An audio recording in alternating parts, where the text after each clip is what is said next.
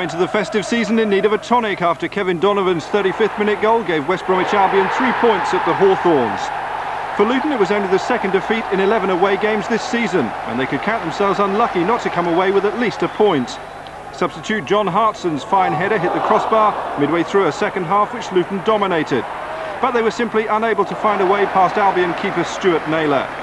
The pick of his saves came from David Preece after 78 minutes. But another setback for Luton. An ankle injury means Preece is struggling to be fit for the Boxing Day match against Reading. West Brom 1, Luton 0. Plenty of